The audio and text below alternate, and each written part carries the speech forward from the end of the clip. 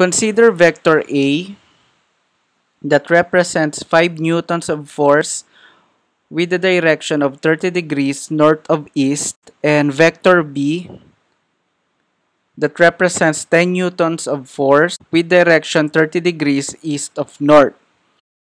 Of course, we could get the resultant vectors or the combination of A and B by using the component method.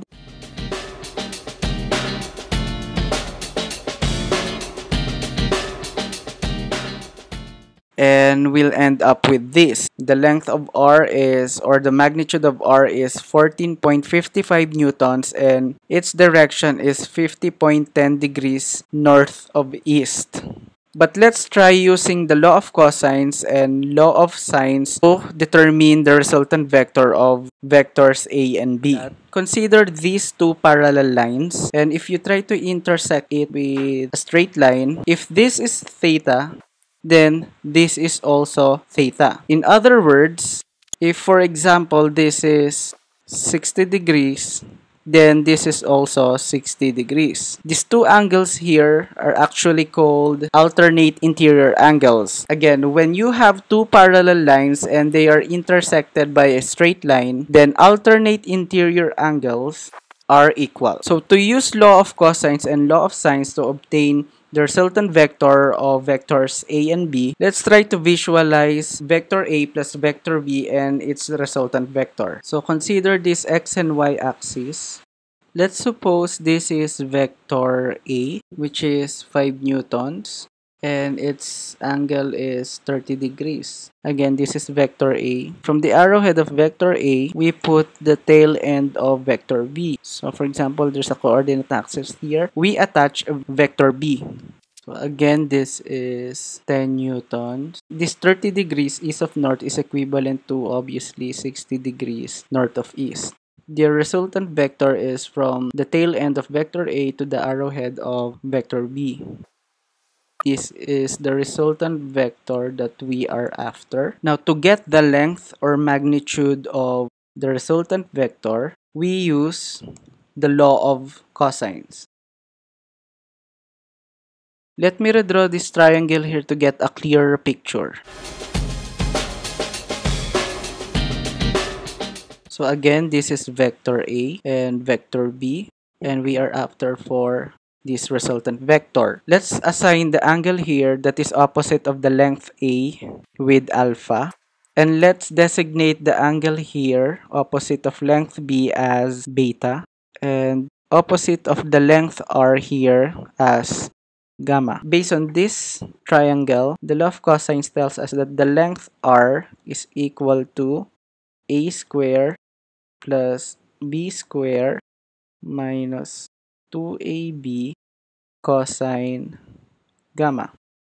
Now apparently, the gamma here can be calculated using this corner of the triangle here. So remember that this is 30 degrees.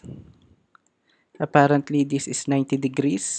So this one is based on our argument earlier. If this is 30 degrees, then this is also 30 degrees. They are alternate interior angles. Basically, this tells us that gamma equals 30 degrees plus 90 degrees plus 30 degrees. So we can calculate the length of R. Remember, this is 150 degrees. And this is the same as what we have calculated earlier using the component method. Now, to get the direction or angle of the resultant vector, let's go back to this figure. This is the resultant vector, then its direction from the x-axis is, let's symbolize it with theta. So obviously, remember that this corner here is beta, and this one is 30 degrees. So basically, this tells us that theta equals, again, 30 degrees plus this angle here, which is beta. But how do we get beta? So this is where the law of sines comes in.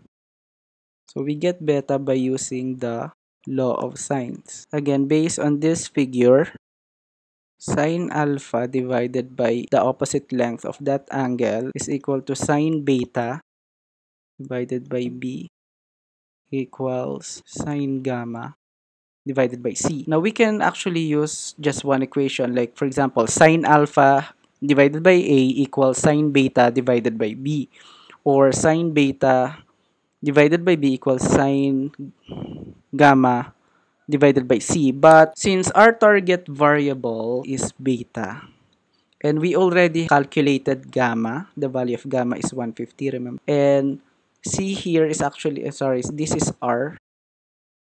We already calculated it, and it's equal to 14.55 newtons. So we already have a value for this. And we already have a value for b. This is given. So we will be using this equation to get beta. So that once we get beta, we just plug it here, then we'll get the direction of the resultant vector. So using this equation, the direction is the same as what we have obtained using the component method earlier. Please subscribe to my YouTube channel. Thank you for watching.